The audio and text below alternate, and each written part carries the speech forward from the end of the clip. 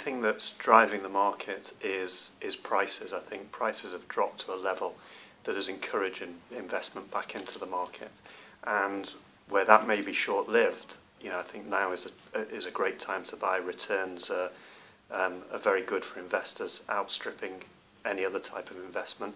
And Liverpool's a great place to come and spend your money. Okay. Now, we're still seeing stories about the shortage of bank lending, particularly for property deals.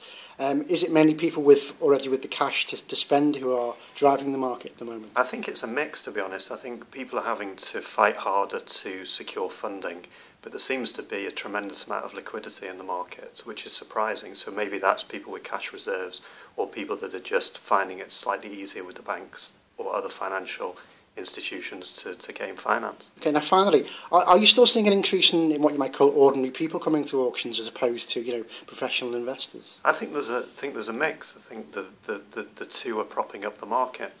It's unlikely owner occupiers will come and buy their dream home at an auction. But equally, if they're looking at getting on the property ladder for the first time, or it's their first investment, then yes, they will come and buy at an auction.